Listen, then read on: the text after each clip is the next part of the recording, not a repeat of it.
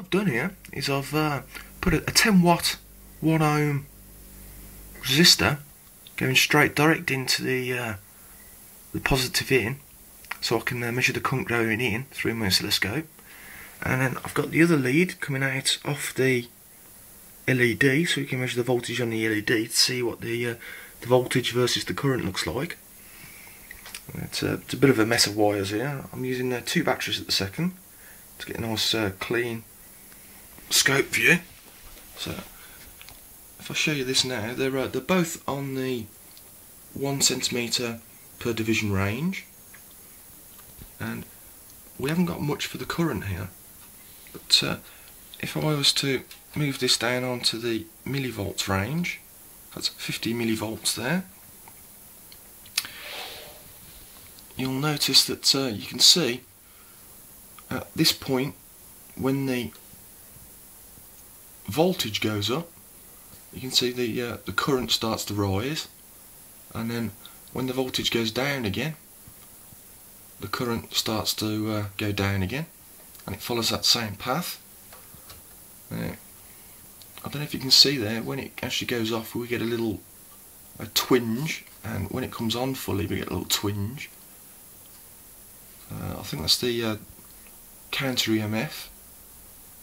If I can just put this up a couple of ranges now and then use the delay function,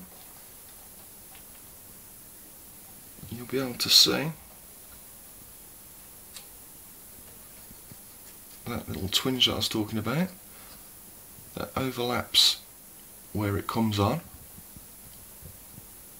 And if we move further down the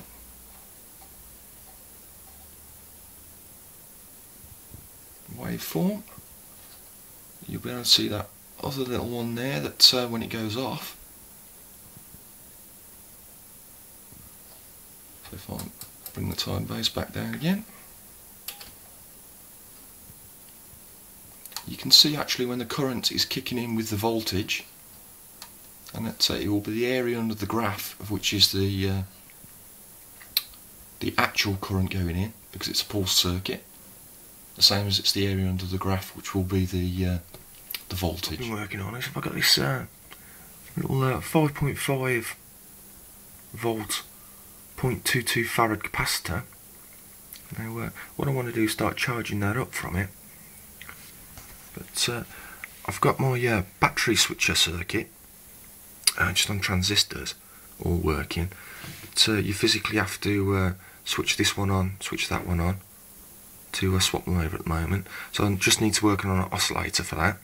And also I've got a little solar panel here that what I want to do is start charging these super caps up so you can use them another time, and see how quickly that charges and how long it lasts on the light. So I've got a few things going on here. That's great then, and thanks for watching.